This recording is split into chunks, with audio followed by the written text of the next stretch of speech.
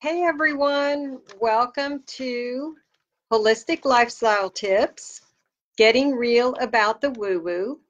I'm Becky Russell and I own a wellness company called Hope Essential, and I am a holistic lifestyle educator, and that involves sharing what I know about holistic living, which I've done over 25 years, and also educating about essential oils, which are a great fit for that kind of lifestyle because it's very proactive about wellness.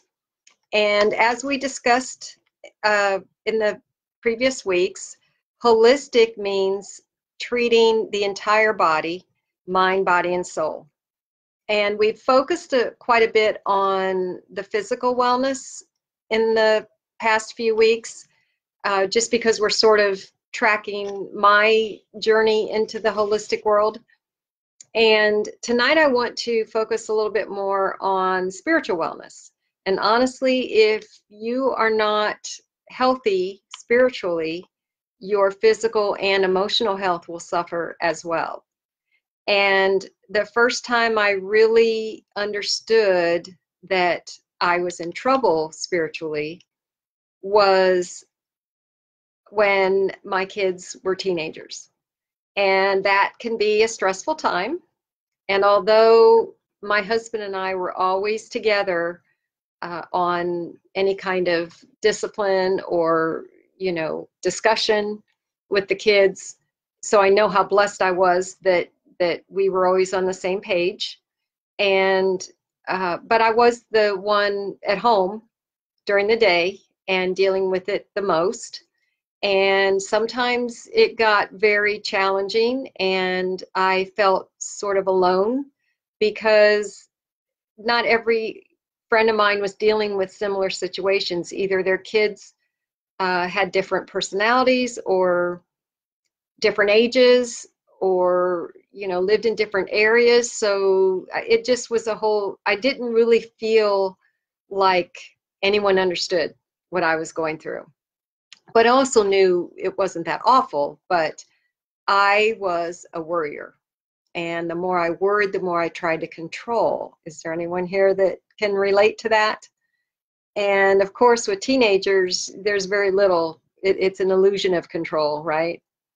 And I would get to the point where I would be so consumed with worry that I would hyperventilate as I'm driving the car. And I was trying to do all the right things to health-wise, but the worry affected my sleep so much that I tried everything over the counter, but I could not turn the worry off to be able to sleep.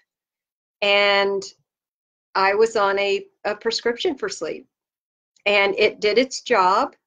But now that I know what I know, it was probably not the best thing for my body, but at that time, it was what I had to do. And so I was getting sleep, but and I had the support of my husband, but it was a very stressful time. And I was at the grocery store picking up my prescription for sleep, and I just happened to see one of those spinning racks with the little planners and little books and calendars. And I was just searching through, and a lot of it was on meditation, but that just didn't appeal to me. And I came across a book that really stood out to me, and it's called You're Late Again, Lord. And the subtitle is The Impatient Woman's Guide to God's Timing. And it's by Karen Phillips Goodman. And it's a funny looking, sort of comical cover that caught my eye. The title caught my eye, and when I thumbed through it, I saw that there was humor inside the book as well, and along with scripture and some very, personal stories from her. And I really resonated with that mix of things. And so you can tell I have sticky notes from the many times I have read through it. I typically do not read a book more than once because I retain pretty well. But sometimes we have different worries at different times. And I do reread this book quite a bit. And I'm happy to say I have come a long, long way in controlling my worry. And I also am off the sleep medication, and that'll be another segment. But this book was the first one that was super instrumental in me understanding how unnecessary and harmful worry is. And I didn't even realize, I mean, aside from the hyperventilating, I thought I had things under control. And I kept, did what I did during the day. I would write, and then I'd go to the gym and, get the stress out, I thought, with the racquetball or lifting weights, whatever. But when I would go meet a friend for coffee, they would ask me if I was okay. And I'd be like, well, yeah. And they said, well, you look really stressed. And I had no clue. I thought I had it covered. And enough comments and enough hyperventilating attacks and so forth. And I realized I needed to get a handle on this. And I got the worry honestly enough. My mom was the master worrier. And so that I probably saw that, modeled that just from seeing her, even though I didn't like what that created. It just happened.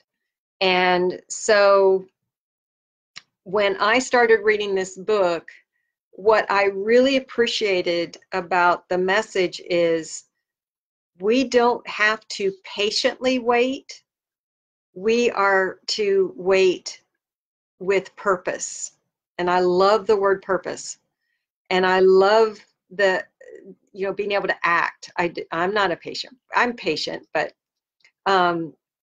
when you feel that your prayers aren't being answered because it's taking too long, what she explained in here is that notion is saying that you really think that you should be in control of your life, that you can manage it better than God. Now, God can be anything for whatever that is to higher being, whatever that is to you. But when you put it that way, like, who do I really want to be in charge? Do I really think I know more and have the big picture view? Why would I think that I should just tell God, oh, step aside, I've got this, or critique his timing or his plan? That's quite an ego. And so she just, with her humor, with her scripture, and then what I also like that makes this a little different too is she actually gives you homework assignments. So it really pushes all my buttons on relativity. So she has little things at the end of each little chapter called While You Wait, meaning she has this little idea that God put you in a waiting room when you don't understand the lesson he's trying to teach you. And so when you're in that waiting room, you're not sitting there passively and with a negative mindset or anything. You are to be purposeful in that wait to try and figure out what lesson you're supposed to learn. So in the chapter that's called, let's see here, God is in Control, at the end of it, and they're short chapters, so that's nice too. She has, what will you do to wait purposefully today? And how will you work to know God through your wait? And so it's just really making you just dig a little deeper. And so once I could get my worry under control, and then also realize that control is an illusion anyway, it just brought some peace into my life. And it also made me understand that part of why my mother and I were not close is that worry, that obsessive worry, and that need to try to control everything around her was what kept us apart and built a wall between us. And I didn't want that with my friends or family or kids, or I didn't want to live that way. So I had to figure out something different. And once I gave up that illusion of control, once I really dug a little deeper and followed some of the exercises here, and then continued with my, development with spiritually, I felt more at peace. And my wish for you is that you don't settle for just just existing, that you don't settle for just being impatient your whole life, and that you understand that when you are waiting for what you're praying for, that it does not have to be boring. It does not have to be a lesson in patience. It's actually a time of purpose. And maybe if you think of it that way, it can help a little bit. But I really encourage everyone. I buy these copies off Amazon, used books. I don't buy them new. They're too expensive. And I usually have a couple on hand because I've given them out so much.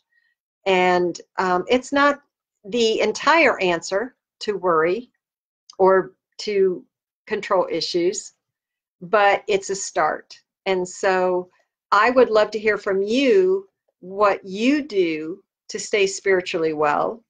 And if you need some other ways to stay spiritually healthy, be sure and go to hopeessential.com under the tab Spiritual Wellness. And there's this link for this book there. And then there are also other blogs that talk about spiritual wellness. I hope you were able to learn something from this little segment. And please share in the comment below what that aha moment was, if you had one. And again, share how you stay spiritually healthy. So till next time, choose you, choose natural, choose now.